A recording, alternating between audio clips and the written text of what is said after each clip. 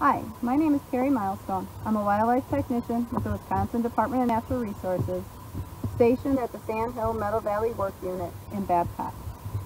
Did you know there's a place you can go and see bison roam like they did almost 150 years ago? Well, there is, and that place is Sand Hill Wildlife Area. But before we get to the bison, let me tell you a little bit about Sand Hill. Sand Hill Wildlife Area is located in central Wisconsin and is a 9,150 acre wildlife area that is surrounded by a 10-foot high deer-proof fence. The fence allows us to maintain our own deer herd, which creates a unique opportunity for wildlife and habitat research, along with controlled hunting.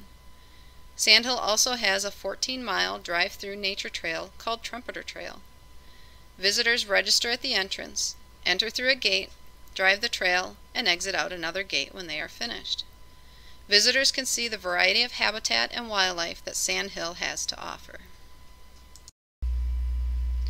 The herd at Sand Hill currently consists of 1 adult male, 9 adult cows, and 4 calves that were just born this year.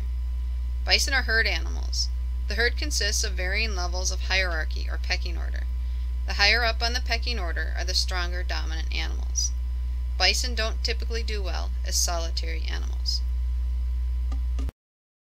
I often get asked how to tell the difference between the boys and the girls. Cows and bulls both have horns. The female's horns curl in when mature, while the male's continue to point straight up.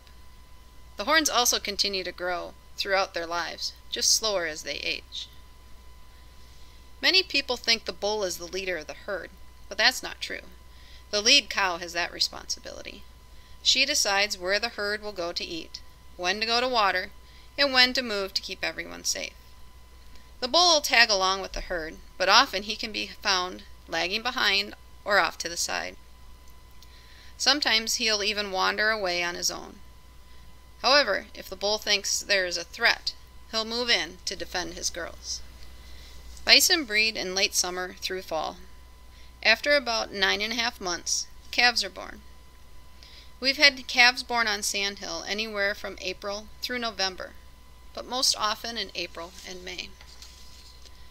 Bison are primarily grazers, not browsers, meaning they eat grass and other vegetation they find growing on the ground. They do not typically eat woody vegetation like trees and brush. There are 2 water holes in the pasture. These provide water during the non-winter months. During the winter, they'll lick snow to obtain the water they need. The herd on Sand Hill receives supplemental feeding in the winter of hay, but only a little bit. In the wild, bison do not have the ability to eat as much grass in the winter. The bison's body has adapted to handle this by reducing their metabolic rate. What does this mean? Have you ever seen those pictures of bison in Yellowstone? You know, the ones where the bison is standing in belly-deep snow, steam coming out of its nostrils. They're not just standing there waiting to get their picture taken. They're standing there because their body starts to slow down due to a lack of food and the reduced metabolic rate. It's not hibernation, but it's similar.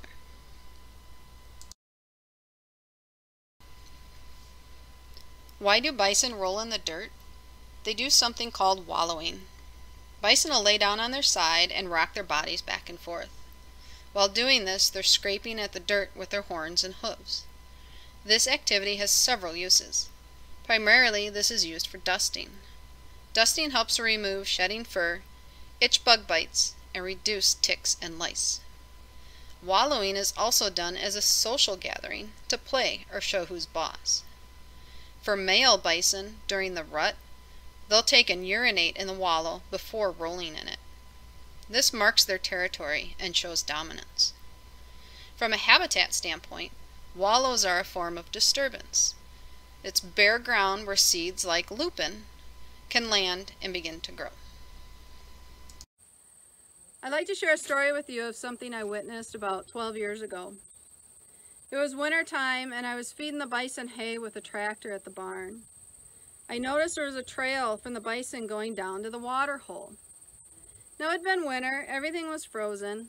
I knew they weren't getting water down there, so what were they doing? Curiosity got the better of me, so I got in the tractor and I started driving to the water hole. Up behind me comes the lead cow with the whole herd in tow. pass me up in the tractor, and go down to the water hole. I get there and the whole herd is standing on the ice. My first thought is, oh no, the ice is going to break, they're going to fall in and they're going to drown. But then I noticed the lead cow was doing laps around the ice, like she was looking for something. She got to just the right spot, used her front hoof, hit the ice twice, and broke about a 6-inch hole in the ice. With the weight of all the animals on the ice, the water bubbled up, and they all had fresh water to drink. And you know, the way she was looking on that ice for just that right sweet spot, she'd done that before.